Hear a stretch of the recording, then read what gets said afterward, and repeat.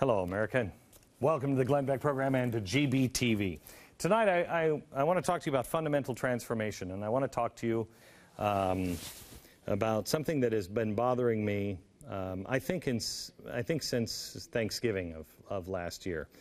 Thanksgiving of last year, if you remember the last episode I did in New York, I think December 15th, I read to you out of my journal a letter, part of a letter that I wrote to my kids and said, I think the world is changing. Thanksgiving, it bothered me. I'm a guy who goes by my gut and my feelings on warnings. I listen to it. And it hasn't steered me wrong yet. And something's been bothering me, and I've been saying it to my staff, something's not right, something is coming, something's different. And I didn't know what it was until last Friday. And I thought about it, and last night I got up because there was a thunderstorm here, the loudest thunderstorms on the planet in Texas. My dogs were up all night licking my face, freaking out, so I got up in the middle of the night and I made some notes on some thoughts on this, because I want to talk to you about the fundamental transformation of America, because I think that we need to change the way we're thinking, because I think the battle has changed.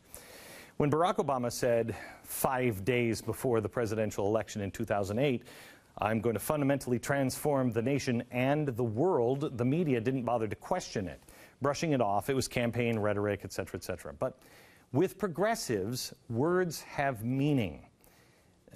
Their words are carefully crafted and calculated, and fundamental transformation is important. Fundamental is defined as of relating to essential structure, function. Transformation means to change in composition or structure. That's kind of big. Obama wasn't hoping to get into office so he could, change some tax codes and do a little less or a little more spending.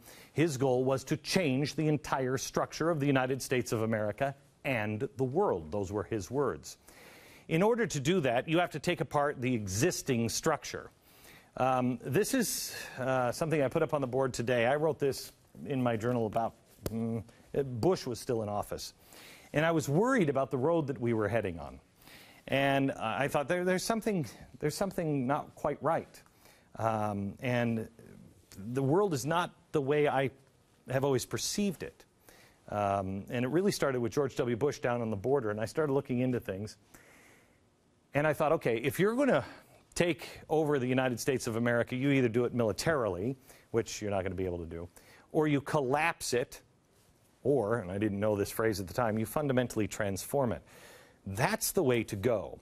That's the easiest route because people are asleep. But to do that, you have to control certain things. You have to control transportation. That is air flight, that is your car, it's any kind of transportation. You have to control information, what's going in to the home and what is coming out of the home. You have to have good intel, but you also have to be able to have propaganda, what's going out. You have to control food and health, shelter. You also have to control energy, faith, and jobs. If you get all, and one more thing, security. That means police, even people's fear of, can I leave my house? Is it safe to leave my house? Can I leave my possessions so I can go pursue happiness? Do you have all of those things? If you take enough of those off of the board and you control them and you turn them upside down, you can control what people do and you can fundamentally transform things. This is the list that I made last night, along with this. And I thought, have they done it yet? I want you to know, this is so not about Barack Obama. He's not the first radical to come along trying to fundamentally transform America. Woodrow Wilson did it, then FDR did it, and all the people in between. They've been doing it for decades, slowly, bit by bit, one piece at a time. But Woodrow Wilson and FDR were the ones that made the breathtaking pushes. There was a guy who lived in the 1940s and 1930s and 40s that wrote a book in 1942. His name was Stuart Chase. And the name of the book was The Road We Are Traveling. Now, Chase is the guy who coined the term the New Deal. In this book, The Road That We're Traveling, he was a Fabian socialist, and he liked the idea of transforming America.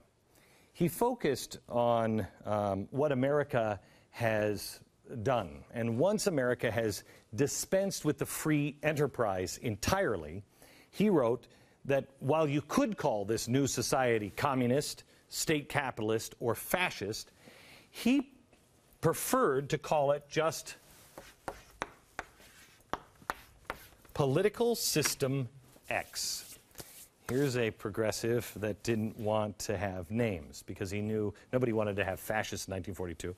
Nobody wanted to have communists in 1942. So he just said it's political system X.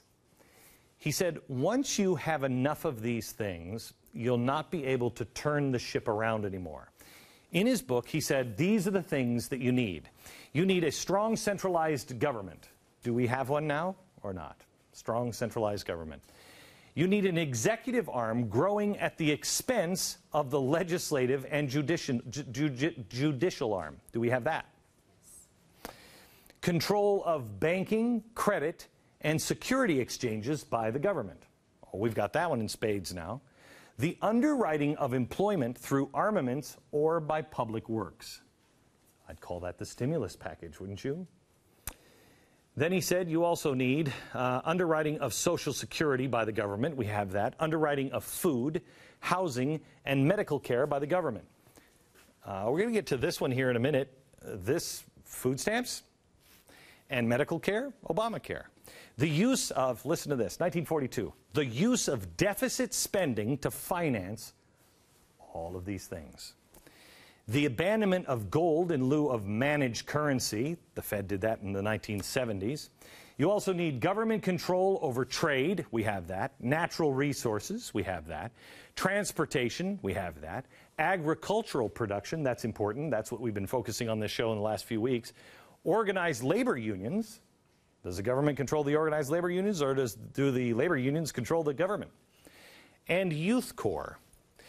A youth and people dedicated to the ideology of government authority. I'm telling you now, this is Occupy Wall Street. Heavy taxation of estates and incomes on the wealthy. State control over communications and propaganda. I think we're getting awfully darn close to that. Chase said again that there would be a tipping point with enough of these in place and the country would fundamentally transform and you would not turn the ship. The name of the book, again, that he wrote was The Road We Are Traveling. This was the thing that dropped everything into place. As I wasn't talking about Stuart Chase last week. We were talking about a new book, or I'm sorry, a new film of Barack Obama. Can anybody tell me the new propaganda documentary they just made on him? What's the name of it? The Road We Have Traveled. The Road We Have Traveled. 1942, 2012. The Road We Have Traveled. Progressives,